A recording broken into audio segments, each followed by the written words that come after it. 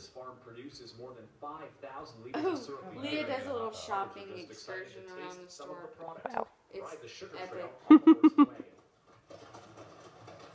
He went on the one before us, huh? Mm-hmm. So you're really excited? Yeah. I'm really excited. That sap up about halfway, 3/4 of the way, and every line is also under vac. But it's not only the children who enjoy the maple experience. Nope. Matthew says the farm draws tourists year-round, including this group from Texas. Yes. Who are visiting Canada for the first time.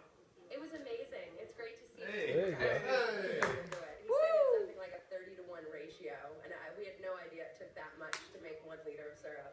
I really enjoy Woo! the structure of how Ryan! it's not just one tree that's capped, but it's just a whole I line, tap a whole that. maze of propagated network to make maple syrup.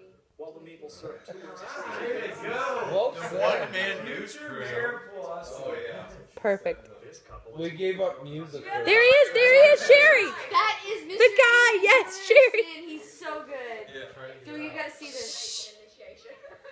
You're not quick on either. You can call ourselves Canadians now. Been initiated. I'm standing like 3 feet. Oh, he was so great. For the livelihood of it, but at the same time, it's interesting to see all these people come out Mm. and entertain them. Matthew says the farm gets hundreds of tourists every spring. Belgians. They were amazing. No, they're Belgians. Oh. Looks forward to. I thought they were Budweiser. Joey Slacker. It's the same. They're draft horses. I mean, it's the Okay, same. yeah.